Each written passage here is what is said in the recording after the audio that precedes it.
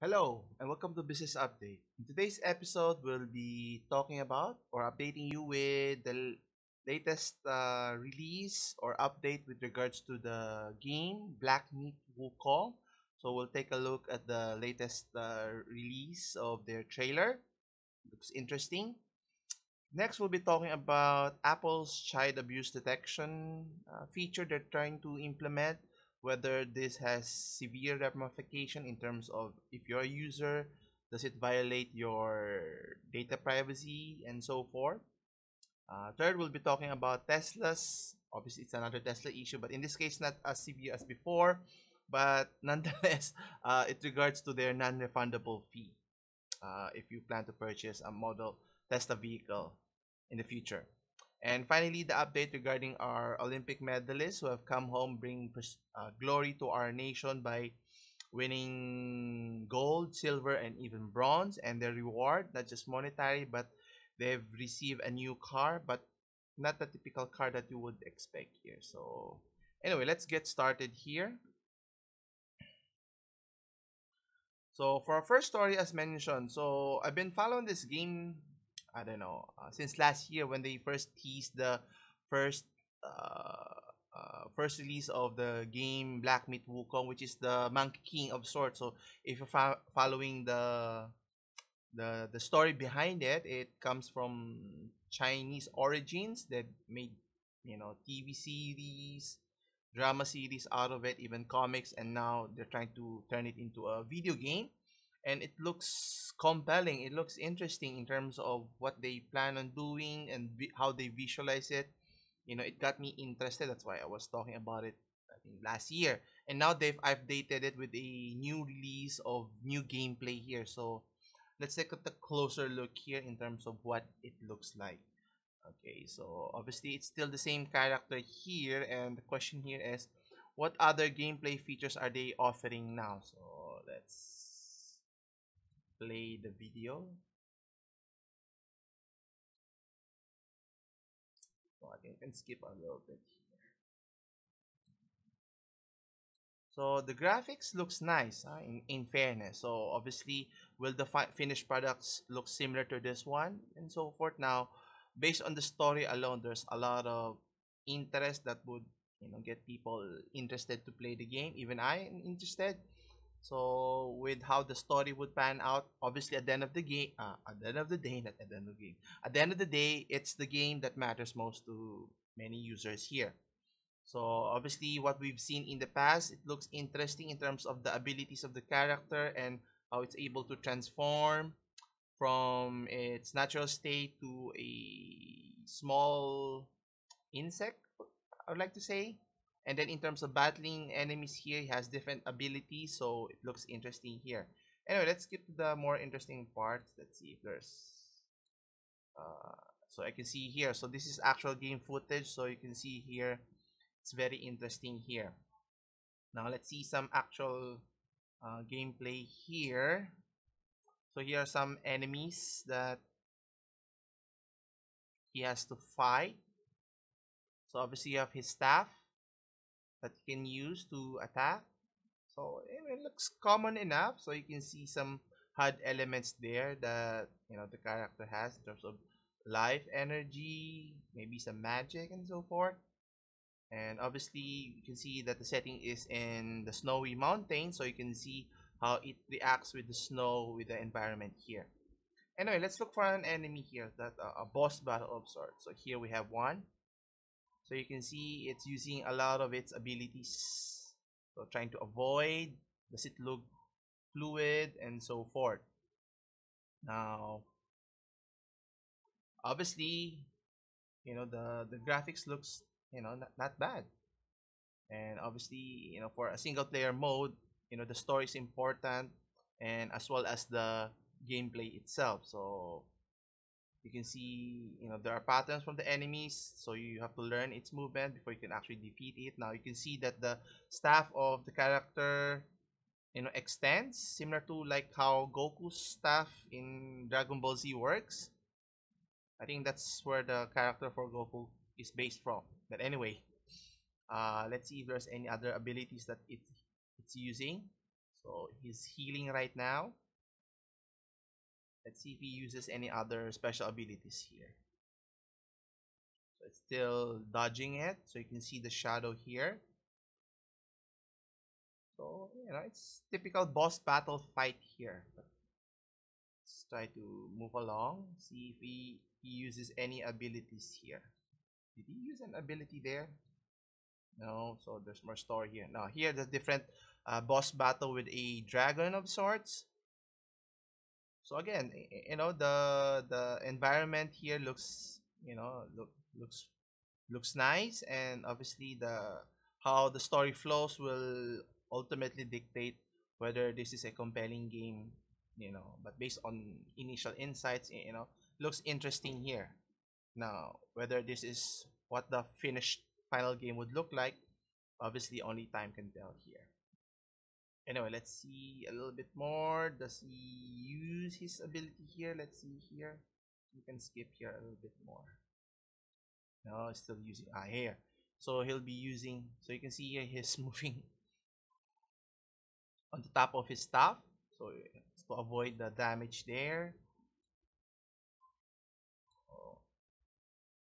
So again, it's fighting different types of enemies here in different areas and regions. So there's going to be a lot of fighting here. So not bad, so to speak. So question here is, when will they release the final game here? Now, obviously based on the game, it's using Unreal Engine, which is used by Epic Games there.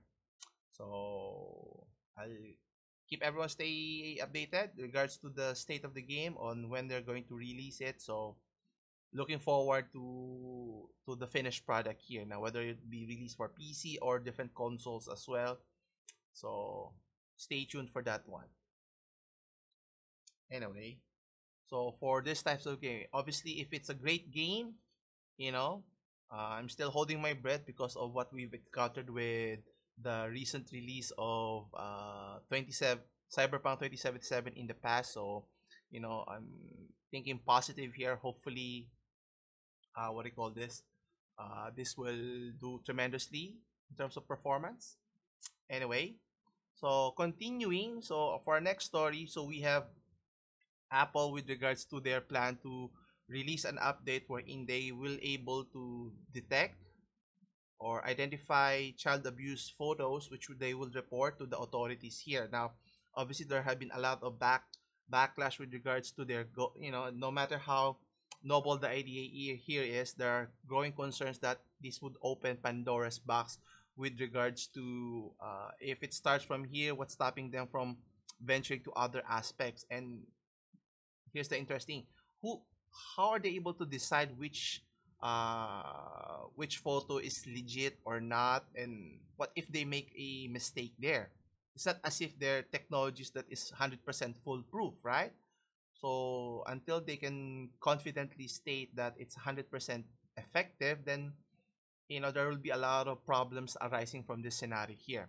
Anyway, according to the article here at gizmodo.com, Apple's not digging itself out of this one, and there's been a lot of uh, backlash, as I mentioned.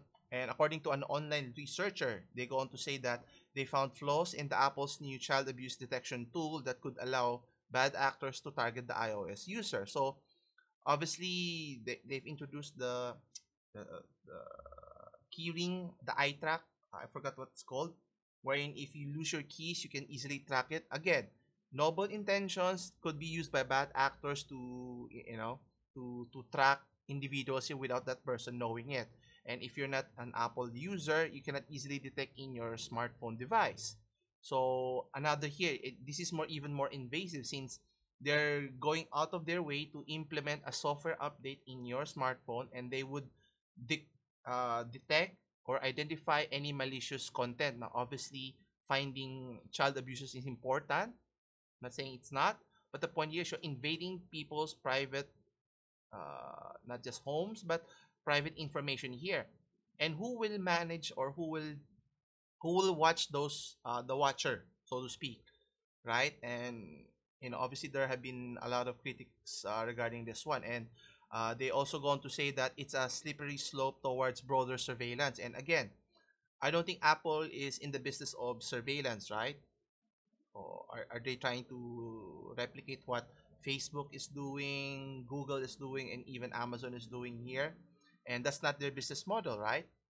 Anyway, and it goes on to say that their goal is only to scan for bad images, but the issue here that it can be exploited and tricked to potentially target users. So again, is it foolproof? Until they can provide evidence that is the case, then why even bother with it? Because there was a user, a GitHub user, who was able to reverse engineer the process by scanning the text algorithm and publishing the code in his page. And according to Igvar, in a Reddit post, that the algorithm was basically available in iOS 14.3, as obfuscated the code, and that had taken the code and rebuilt it in Python script to assemble a clear picture of how it worked.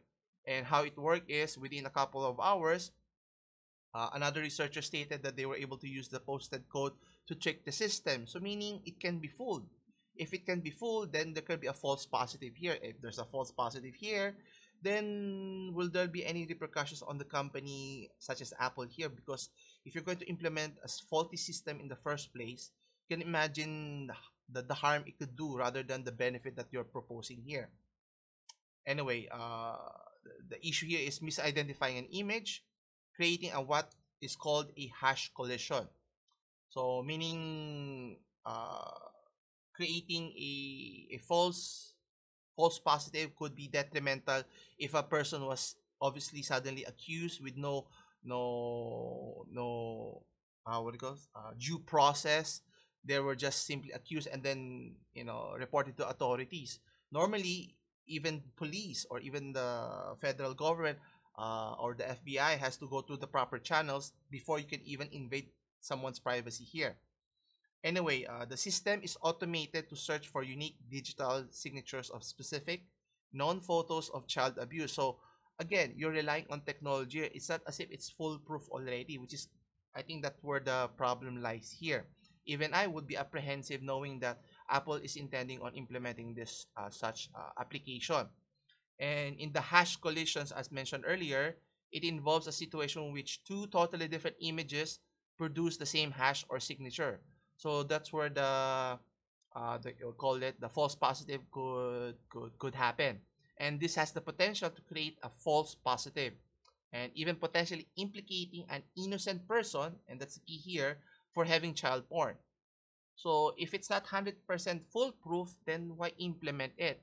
Is it just trying to drum up better PR for the company? And obviously there must be an ulterior motive, because you could have done a lot of benefits, maybe improves customer service, better product, but why focus on the software itself? So the question here is, that's why many of the companies that are being levied the antitrust issue, is Apple a software company or a hardware company? Now obviously as a company, it's their goal to diversify and grow their company, but it just goes to show, uh, you know uh, are you a jack of all trades, master of none, so to speak? And creating this technology is kind of a slippery slope, as mentioned earlier, that it might do more harm than benefit, as it's already originally intended here. And even Apple here stated that it said that it had set up multiple fail-safe to stop situation. But again, does fail-safe, is it 100% proof? That's my main question here. If the answer is no, then why implement here? Now, is it just because they want to collect data? What's stopping them from collecting that? Because it's not as if they've done this before, right? That after an update, they would do something to your phone that would affect performance. Remember the battery issue? They were caught doing that and making excuses stating that they did that to protect the interest of the battery. Yeah, really? Then why not be upfront about it, right? Tell to your consumers. They would understand that. But is it maybe because you have other ulterior motive in terms of maybe producing negative results in your older phone, so you'll be encouraged to buy a newer phone, so it will drum out more revenue for the company? But we have to wait and see. Anyway, it goes on to say that the hash database encoded for future iPhones operating system is supposed to be encrypted. But again, The false positive scenario is, kind of concerning if you think about it. And they're going to say that there's very little chance of an attacker discovering and replicating signatures that resemble the images contained within it unless they themselves are possession of actual porn. Well, the issue that they mentioned, there is very little chance. They didn't say there's no chance, right? Has to be foolproof, because if you cannot guarantee the accuracy of the result, then if even if just one innocent person was accused of that, that's going to have a significant impact on their personal life, right? They'll be criticized, ostracized, even put to jail just because of Apple's doing here. And what if they were in the wrongdoing? Is there a recourse to sue the company for implementing such a dangerous idea here? Right? It's one thing you're selling a product. It's another installing a software to do certain things and not other things, and maybe later on you change your mind and you wanna look at everything else, right? Anyway, they go on to say that it has triggered only 30 different hashes have been identified. So, which makes the event of a random false positive trigger highly unlikely. But again, the keyword they're using is highly unlikely, but it's not totally zero. And that's the concern here.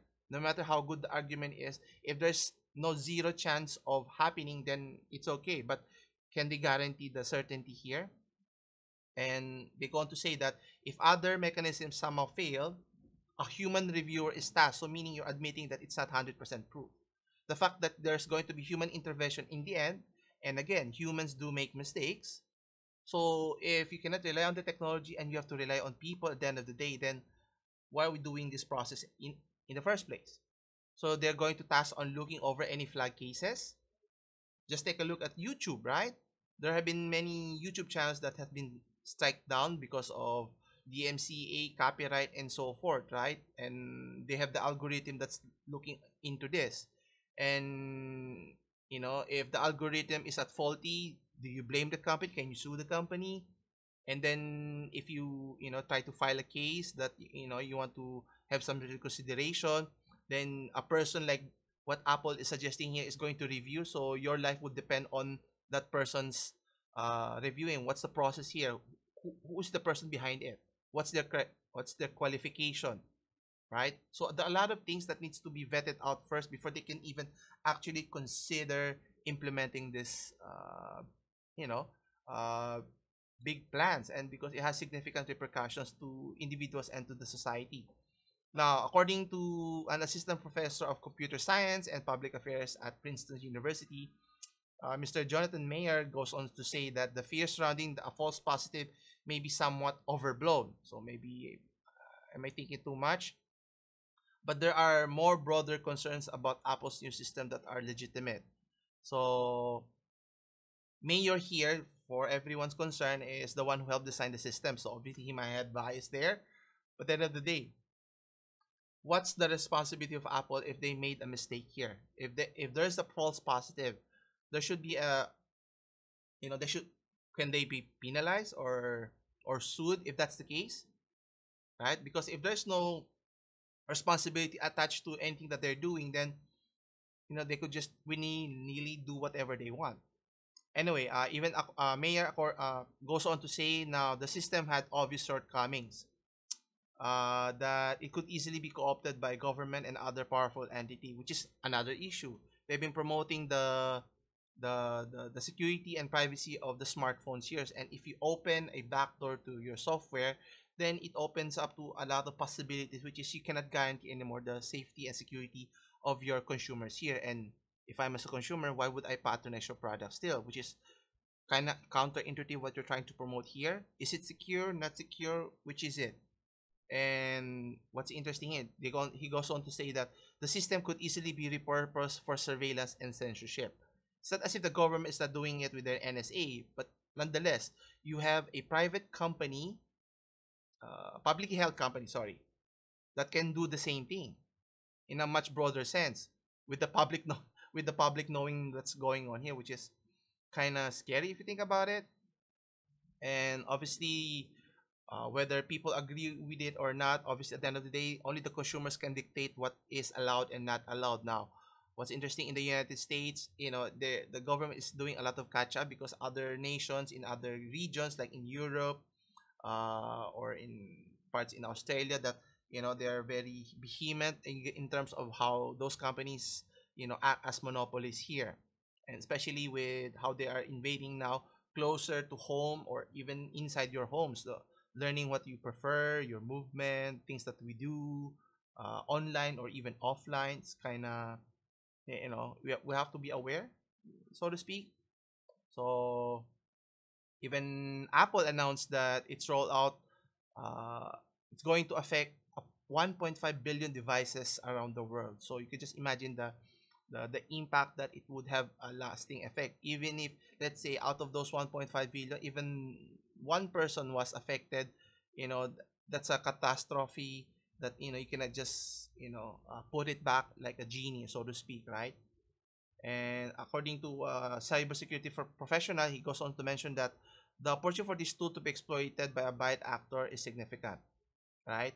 And obviously, the decision for the company to launch as an invasive technology, which is an invasive, is the key word, swiftly, quickly, and unthinkingly, is a major liability for consumers. That's why it sends me red flags when I hear about this.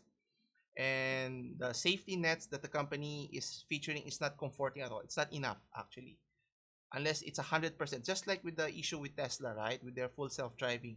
So I'm very big advocate regarding what they're doing. It's not 100%, but they're marketing it as a full self-driving vehicle, which is not. And same goes here with Apple. Now, if security is not important to you, then it's okay.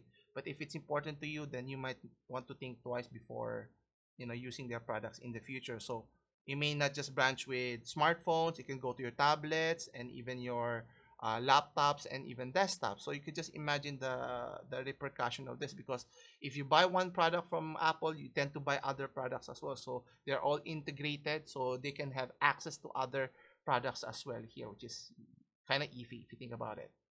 So uh, anyway, the government has to step in here, I think, eventually, to decide whether this is allowed or not, because obviously, if it's just to promote a good PR to your consumer or to your shareholders, which is good, but for the consumer, this is not a good sign here either way. Anyway, so continue. So speaking of Tesla, we were talking about it. So nothing too severe in this instance, but if you plan to purchase a new Tesla vehicle in the future, well, guess what?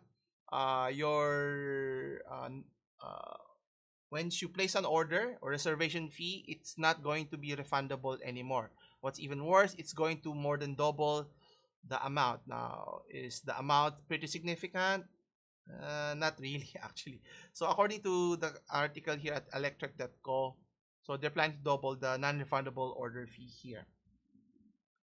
So obviously, Tesla vehicles have been in high demand. So if they're waiting for the going to be the next release of their Tesla vehicle, right? Whether it's the Tesla truck or the Model 3, right? The fee that we're talking about is only $250, up from $100. Now, even though it's not pretty significant, but nonetheless, it just goes to show you the supply and demand here. Because if there is no supply, there's no demand given, then Tesla cannot dictate the fee here, which was considered smaller than before. Now, obviously, taking advantage of the supply market dynamic, there's more demand than supply, so they can charge more than they want. And if people can buy it, cannot blame the company here. They're just taking advantage of the situation here.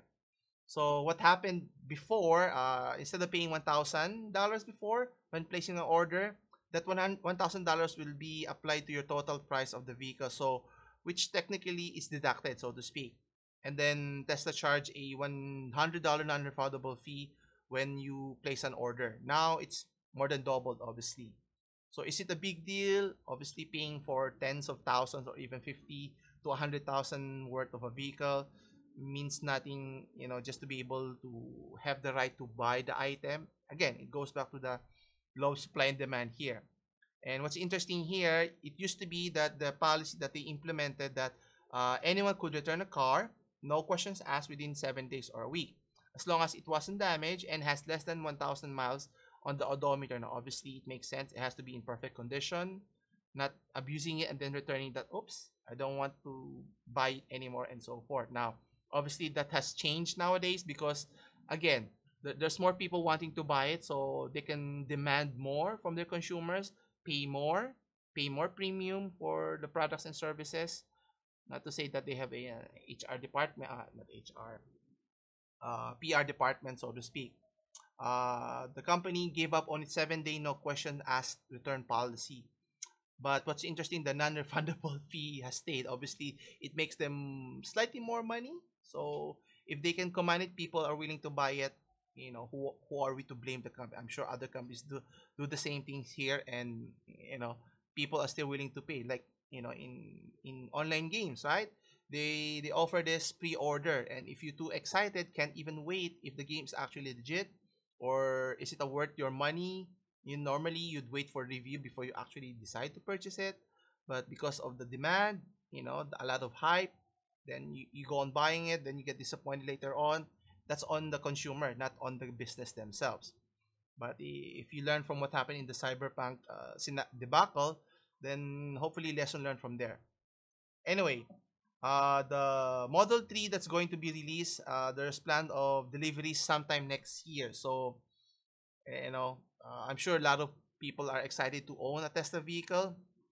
Even though Tesla has a lot of issues with regards to their vehicles, and how they go into production here, compared to other electric vehicles, they're still considered one of the top, or the top, electric vehicles in the market with their technologies here. Now, obviously, they could do a lot more to improve and ensure that they're at the top of people's mind when you talk of electric vehicles. But with the full self-driving issue here, that's my main concern. And it's a safety issue rather than just if it's a feature that is needed or not. Marketing it as a autonomous vehicle is treading on dangerous territory here, and even their engineers have been in previous articles stated that that he shouldn't push it to be considered as a fully autonomous vehicle yet, which is decades away still. Anyway, and even though there's high demand for vehicles, whether it's a regular vehicle or an EV vehicle, now the shortage of chips has significant impact not just in the computer industry, but as well as the automotive industry. And the long delivery times has been hampered, and obviously with the shortage of chips, they have to delay their production, and obviously delay the delivery so that consumers can own and drive their cars quickly. So how they solve this dilemma, it's up to their management to find a way to solve this issue. Anyway, for lastly, we have the Olympic medalist here. Obviously, our what do you call this? The Olympics has already concluded, and many of our what do you call this? Winners, victors, and we have a few. Congratulations to them. To our gold medalist winner, Miss Diaz. Then we have silver medalist and bronze medalist here. And we were talking about that. There should be a plan for those athletes who bring prestige to our country to have a sustainable plan for their future, because all of their hard work, and then after winning the medals, winning the awards and the monetary benefits, but what happens after that, right? Because I read in an article before, one of our great runners, women runners, Lita De Vega, is not in our country anymore. She has to go abroad, work, because there's no sustainable future for any athletes, here in our country. But anyway, according to the article here at philstar.com, Olympics medalists receive their new vehicles as a reward for bringing medals to our nation here. So what's interesting here is the type of vehicles that they were awarded here. I was assuming they would be given much fancier vehicles here, and the turnover was done in Tagaytay. Interesting enough, UAAGI is the official exclusive Philippine distributor of Photon, which was the vehicle that was distributed. I was thinking they would be given a much better vehicles of choice. You have Toyota, Mitsubishi, Nissan, you know, or even Hyundai or even Kia. I was surprised that this was the vehicles that they were giving away. And what's interesting here, the president of the company, which was led by Romel Sitin, stated that they gave the vehicles to Ms. Diaz, Nesty Petesio, and Mr. Carlo Paalam. Now, Ms. Diaz got a Photon Transvan 13-seater model. Another is Ms. Petesio got a Cherry Tigo SUV. And then Mr. Paalam was awarded a Photon Grand Tour MT, an MPV of sorts. Now, my issue here is if those companies want to support the athletes here, I think it's important that they support them not just at the end of the day, but throughout their process here, because we need a lot of funding for our athletes to properly train and not worry about where are we going to get our financial backing, which the government was supposed to be doing in the first place here. And the president goes on to say that we are very proud of what our hardworking athletes have achieved in the global stage. They've brought so much pride and inspiration to their fellow Filipinos, which are much needed in these difficult times. Yeah, I think I'd rather that you put your money what your mouth is, and either sponsor those athletes or provide financial backing through their programs here, not just when they're have won, because there are more athletes that have gone through the gauntlet, and sad to say some of them were not able to reach the Olympics, but nonetheless you have to be able to sustain them, reward them. Question is, by the time when these athletes retire, what will happen to them? Do we have any plans to support them? Because as it stands right now, I think there's an ongoing issue with the IOC with regards to the weightlifting. I think they were planning to ban weightlifting competition in the next iteration of the Olympics, and if that were to happen, then Miss Diaz can't compete anymore. So her best chance of winning another gold medal will be wasted because of technicalities, politics, or whatever issues that's happening outside of her own control. And what happens to her career after that, right? Anyway, here's the hoping that we have a better situation with our athletes here, so that we get more golds in the future. It's not just one every decade, one every century before we get a gold here. Hopefully we can learn from this experience, and how can we maximize and get more women in the sports, and how do we improve our chances, which sports gives us the best chance of winning gold. Now obviously tends to be more on individual sports rather than team sports. And if you can see here, I think if I'm a betting man, I tend to should focus more on women's sports, because there are a lot of up and coming women's sports that hasn't been tapped yet, and based on global competition, we have a striking chance of winning more than just one gold, or even multiple medals in the future here. Obviously we need the support of everyone here, from the government, from private sectors, so that we can ensure our athletes are totally focused, right? You can just imagine if you're Mr. Phelps, the Olympic swimmer from the United States, right? His whole job is just to focus on swimming day in and day out. And if the government and everyone does their part right, the results speaks for themselves. 20 plus gold medals, 20 plus medals throughout his Olympic successful run at the Olympics. I think that was in 3 Olympics, right? So you can just imagine, that's what the best case scenario is. I think we should strive on achieving that. Anyway, that's another episode for Business Update. Thanks again for watching. Come back again on Wednesday for more business update. And if you enjoy this type of content, don't forget to hit the like and subscribe button. Also, if you're interested to check out the articles that I've discussed today, the full article is in the link in the description below. Anyway, as always, I'll see you in the next one. Take care.